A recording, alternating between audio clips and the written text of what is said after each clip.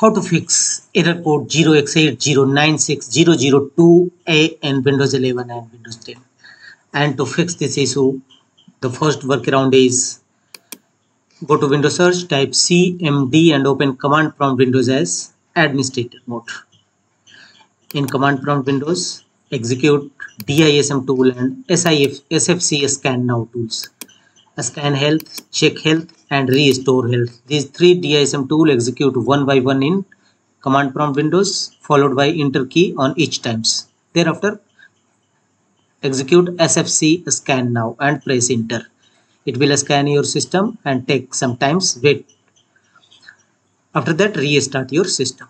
The next workaround is install Windows latest update in your system. Go to Windows settings, Windows update, and click on check for updates. If any updates available, simply download and install it. Also go to advanced options, optional updates, and if any optional updates available, simply download and install it to fix this error code. That's all.